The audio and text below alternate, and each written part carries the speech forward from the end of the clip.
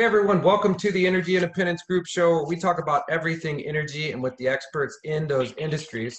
We live in the best of times and what many may consider to be the worst. Long-standing businesses are at a standstill. Still, there is opportunity, there is a silver lining, and there are resources and leaders who are here to help our community and yours. The time has never been more important to learn from and lean on leaders and our fellow men. We have the people, we have the resources, and we have the technology to see prosperity and sustainability blossom like never before. At the Energy Independence Group, our mission is energy independence for all. We believe that energy independence is the American dream. We started our mission in Kern County, California, where we lead in oil, gas, agriculture, aerospace, distribution, wind, solar, and here soon, maybe in energy storage too. A lot of our engineers and business owners export their services worldwide and lend help toward a better world and a more prosperous and sustainable world. Today, we will be talking to Glen Roberts from the U.S. Commercial Service. I'll let him introduce himself, but before I do, I'll read a letter from Congressman McCarthy to Mr. Roberts. I can't thank you enough for speaking today at our Small Business and Innovation Conference. Your insights and the information that you provide will be invaluable to our small business community. I couldn't agree more with Kevin McCarthy, and I appreciate your time, Glen, also for being here and for your insight. Thank you for being on the show today, Glen, and welcome. Well, hi, Les, and thank you for the warm and kind introduction. Just to let the listeners know, I've been involved with international trade for close to 40 years. My first taste of international trade and exports was with a company called 3M back in the early 80s. And I've been able to work through most economic slowdowns because if our economy dips, then exports go up, and that is why I've always focused on international trade. I can catch the economy going both ways. Absolutely. Well, what is question two? What is your mission at the Department of Commerce? Oh, this is going to be quick and simple. It's essentially creating jobs. The Department of Commerce is here to create jobs. We do have NOAA and NIST and a few other agencies that focus on gathering intel, yet the most of us within the Department of Commerce are helped to create American jobs. Absolutely. Well, you may have a simple response there with jobs, but it's not simple what you do in your role. What is your role at the Department of Commerce? Well, I'm part of the International Trade Administration, and then put a slash in there, U.S. and Foreign Commercial Service. So like the Small Business Administration, we're the International Trade Administration within the U.S. Department of Commerce. Collectively known as the U.S. Commercial Service. That's how they brand us. That's how they know us locally and nationally around the states. I'm the regional director in Central California, from Kern County to Stanislaus County, and then from San Luis Obispo to Inyo counties. I specifically assist all of our local firms to export their goods, services, or technologies around the globe. I'm able to do that with the assistance of my colleagues that are in the majority of our U.S. embassies and consulates in over 80 countries. And this is how we get the intel for our clients. It's pretty simple that way. And we really have a good network, and I take a lot of time to develop relationships with my colleagues overseas so I can help out our clients. Absolutely. Well, speaking of colleagues, how are staff and leadership adjusting to operating at a safe distance, so to speak? Okay. Well, you're talking to a guy who's probably, if he gets the COVID-19, it's probably going to take him out. I've always had a little problem with it, with viruses over the years of my lifetime. However, we are 100% teleworking since the early days of this crisis. And in fact, I was working out of my home the week prior to all that. I had a lot of meetings outside the office, and it was just more convenient for me just to go back home. I telework on a routine basis 1 day a week. But now, more than ever, there's a need to stay connected and pass along information that is relevant to our companies here in California. And we have our agency has a lot of different webinars taking place, along with all the partners that we have relationships to here in Central California. And I can honestly say our partners are doing a great job. And the first few weeks, there wasn't much talk about international trade at that point. Everybody's worried about themselves, their families, and their communities more so than worried about getting their products overseas. But now the tide is turning, and now we're focusing back on those foreign marketplaces. And we may have in the near future defaults from open receivables. There may be cancellation of contracts. And so, again, we're there to help them out to see if we can help them get through all that. Along the way, because we're so focused on exports, and yet I am out there in the public space doing seminars and then webinars and working with my partners. A lot of times, since I'm with the federal government, a lot of people ask me about other programs. So at times I truly feel like I'm the gatekeeper of all the other government programs. So if I listen to what your needs are or your client's needs are, and I know it doesn't belong to us and it belongs to a certain agency, then I'll send them that way with hopefully a contact. Right. Well, I'd say you're not just a gatekeeper, you're a leader in a way of finding ways to connect people and ways to innovate. And speaking of innovation and the American spirit, are American businesses still importing and exporting during these challenging times? Bottom line is yes. For example, this week, the Port of Oakland just received their largest container vessel to date. That's exciting. Now, it will be taking back some empty containers, and the imports are still coming in, and the exports are still going out, but not at the volumes prior. I do expect them to start creeping back up.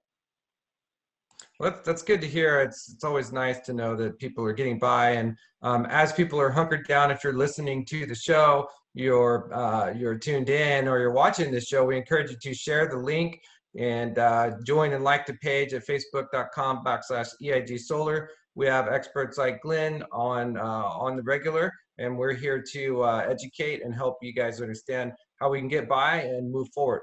So question number 6, Glenn, is what kinds of opportunity do technology and energy companies have to export? Les, that is something that I would like to provide a little bit of reinforcement here. Let me give you a little bit of breakdown about how our organization is structured. For example, we are structured across industry sectors. Mm-hmm. And I focused on energy. I focused on energy right away. Like the introduction to the show, Kern County is blessed with a traditional oil and gas.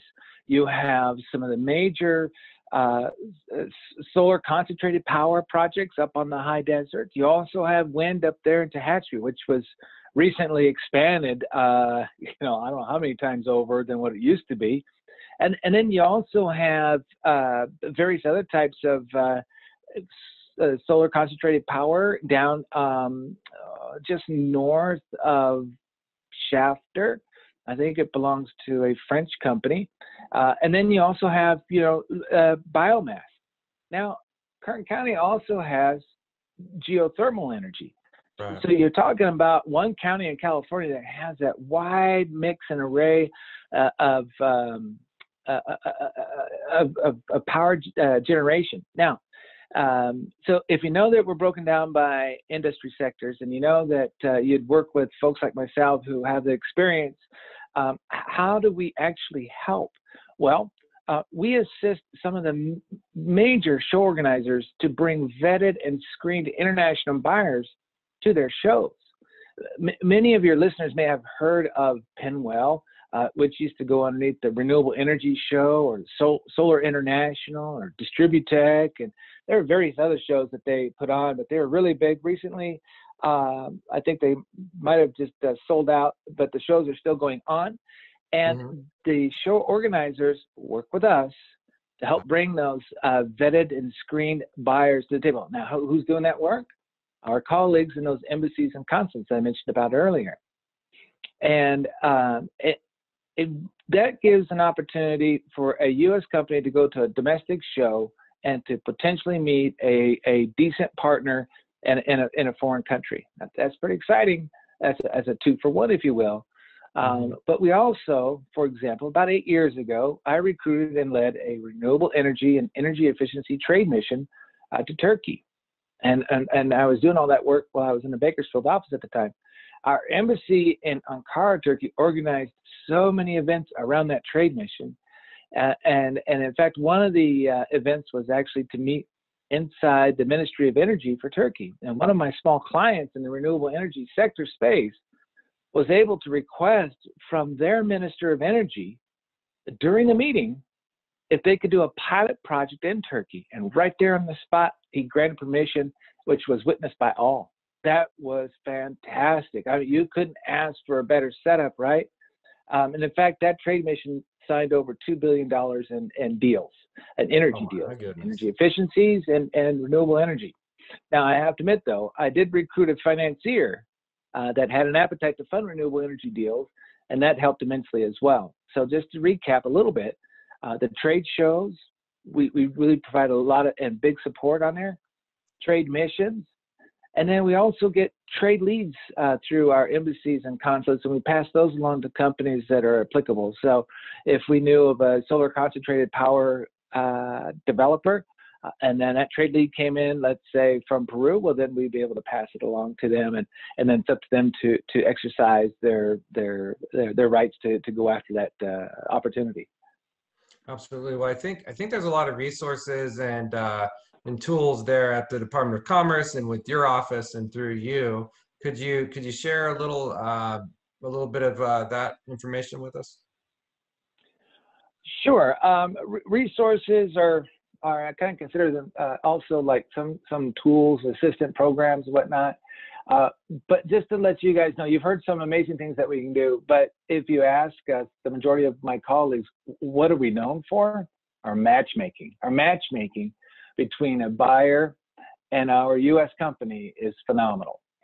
That's our flagship service. We have a tailored product just to run that so you guys can go out there, meet the right people, use a rifle approach instead of a shotgun approach to get those contracts. But you couldn't do all that. You couldn't do all that without market research. And our market research is the best in class. Why? Because it's my colleagues in the U.S. embassies and consulates that are getting that intel for us to work with. They're confirming who's who in the industries, what projects are coming up, which agencies are overlooking these projects, where do you need to get permits from, do you have to have local content involved, so on and so forth. So it's really matchmaking, the flagship service, that market research that really kind of helps out. Also, again, kind of falling back to the gatekeeper thing, one of the biggest obstacles that I see energy developing companies try to get through on the international scene is the cost of a feasibility study. Those are expensive at times. Who's paying for that? And traditionally, it's supposed to fall back on us. Well, that's a lot of money to put into a feasibility study, and you still don't know if you're going to get the job or not, right? Well, the U.S. government has another agency called the Trade Development Agency, and they can assist us with third-party feasibility study grants. So the government actually hires a third party to make that feasibility study for the project and or the industry, and then that information is released back to the developer and the buyer of the project. And of course, it's shared with the financiers to make sure that, okay, now we know the project is feasible and viable. Now let's go ahead and fund it. If, for example, we get to that point and your project is, let's say, over $5 million, we have another agency that if the buyer's bank in country can't do it, our own agency will help provide a loan, a direct loan, or a guarantee to your buyer's bank, just to make the project happen. That's with the U.S. Export-Import Bank, and that's amazing resources that we have. So you want to take advantage of these when it's right time, and just having that gatekeeping a personality or a job task, if you will. It's like, okay, first you want to go to USTDA, and then we're going to go over here. We're going to try OPEC, which is the Overseas Private Investment Corporation, or you want to go with Exim Bank, and all these other different agencies out there to make the project work. And again, we don't create the jobs until we start getting those projects in-house for our clients. Pretty amazing, isn't it? Oh, it really is. I've seen your amazing work as an intern over there 14 years or so ago, and I was amazed. I learned a lot, and saw how deals happen and how things are moved, and how you guys can shake things over there, particularly with your leadership. Can you tell us, speaking of projects and a lot of the things you've worked on, it sounds like, obviously, if anyone's listening here, that Glen has been involved in a lot of projects. Can you tell us, Glen, what are some of your favorite projects and the efforts you've been a part of? Sure. The trade mission that I referenced earlier was totally amazing in so many aspects. It would take an afternoon to detail it out for everybody that's listening, and maybe we can do that at a later time for your listeners. However, that one included meeting the right people, going through airports, again, meeting the right people, and we're still working with them today. So the trade missions, and you have to be kind of selective on them, but they are pretty powerful. In fact, I actually recruited the nation's first bioenergy trade mission to Central Europe, and that was the first one. That was before the Department of Energy could do one, and we were able to do it because the needs that were expressed and what I can hear and the clients that I'm working with, everything kind of matched up. So we did a 5-stop trade mission in Central Europe. So that was amazing. I was also instrumental in exporting the first biodiesel plantation and refinery to India. And that was early 2000s. And so these projects are just sweet. Lately, I've focused on the geothermal, biomass, and hydropower. And, I'm working with countries like Bhutan.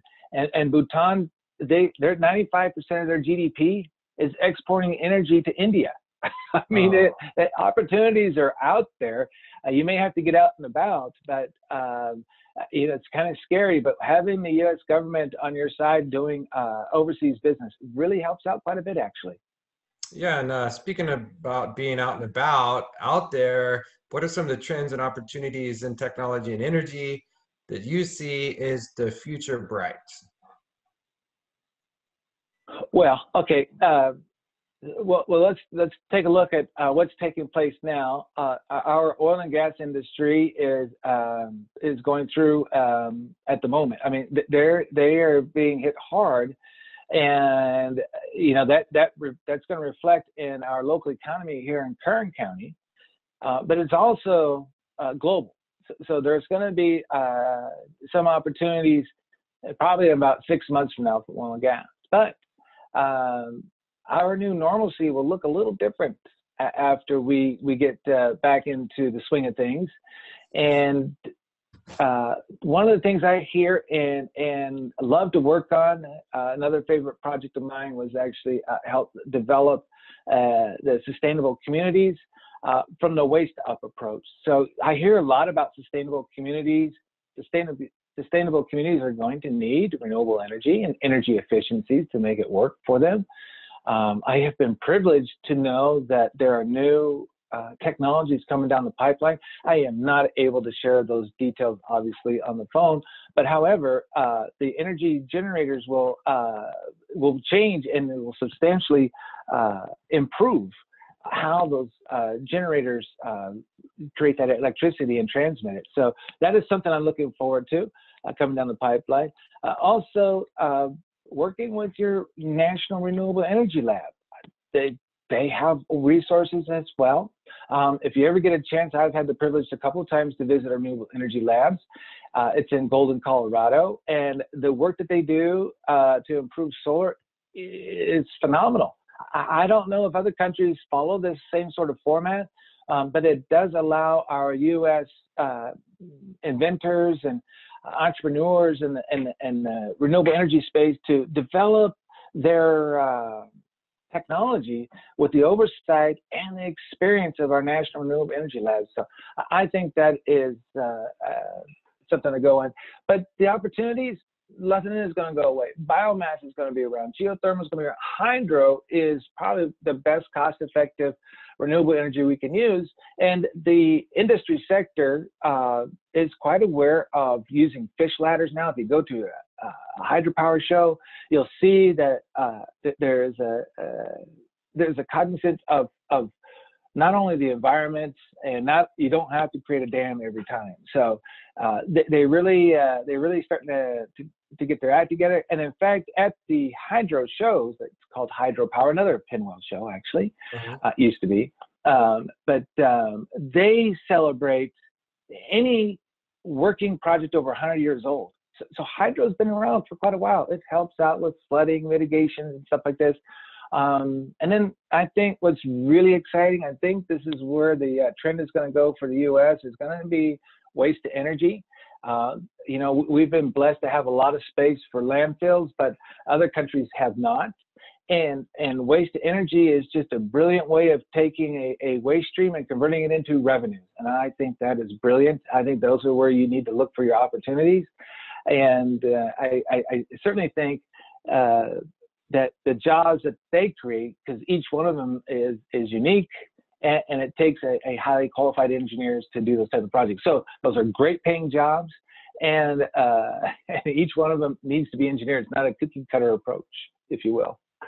Yeah, absolutely. Well, you know, you hit a lot of great points and a lot of technology. There's so much out there that we in America and the world can use to power our world. And I'm you know, reminded of all of your knowledge in that way. And we're working on some ethanol waste recycling processes at Energy Independence Group too. So it's nice to hear that you think that's a big part, but we think it will be also. And then, you know, it's certainly less. It certainly helps clean our environment. Now you've seen the pause button hit, and you know, all the clean air that we're starting to see. I mean, look at your air quality down in Kern County at the moment. It's phenomenal. I haven't seen that in 10, 15 years. You know, that methanol recovery is exactly what you're doing. You're taking that waste product and converting it into a useful power generation product, and the waste stream off of that is much easier for the plant to handle than it is in its raw form.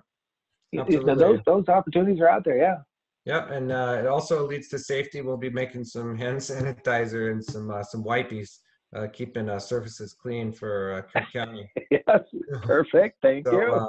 Yeah, so one of the things we like to ask in these times is, can you leave us, Glenn, with some uplifting words, maybe a quote or some thoughts for these times as we hunker down? Yes. First of all, from my desk, I like to say most importantly, stay safe. Keep your family safe and healthy.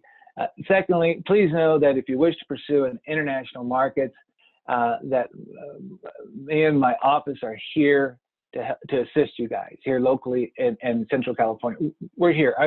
I'm just a couple hours drive from Bakersfield, and I can meet with you guys. Those are really two important things. Lastly, again, talking about that pause button being hit and watching the water clean up a little bit. I mean, the canals of Venice, they were able to see the bottoms for the first time in decades. Right. You probably heard that on the news. The air quality in Central California has improved, and my wife and I are Bakersfield is beautiful. Everybody wants to live here now. Yeah, you got snow on the mountains around you, and you got that Tehachapi Mountains going across there. It's just beautiful right now. And so, you know, we can do the right things for the planet, and we can do all this stuff. And I really think it's folks like yourselves, your listeners, assistance with folks like myself and our agency that can really do. Each project makes a difference. Let's just concentrate on doing one project at a time, but let's be prepared to rise to the occasion and get your solutions out there to provide what is necessary for our communities to thrive. Absolutely. Well, we look for that. We're looking for sustainability, and we believe at the Energy Independence Group that energy independence is really the foundation for a lot of what we need to have a better world. We encourage you to join us on the show next time, and you can visit us at facebook.com/EIG Solar, where we encourage you to like, comment, share, and join in this energy revolution. We encourage you to join us again next time. We have hopefully Glenn on sometime soon. He's busy, as Congressman McCarthy indicated. And again, Glenn, I appreciate your time too. And I look forward to talking to you soon. And I appreciate all that you do for our community and for the world. Thank you again. Well, thank you, Les. I also appreciate what you're doing to get the word out. And then maybe next time we can start focus on some energy storage. Another favorite topic to talk about. Microgrid technology. We love it. Microgrid technology. Yeah, brilliant. Yeah. All right, Glenn, you have a good one. We'll talk soon. Stay safe. All right, stay safe, and thanks again.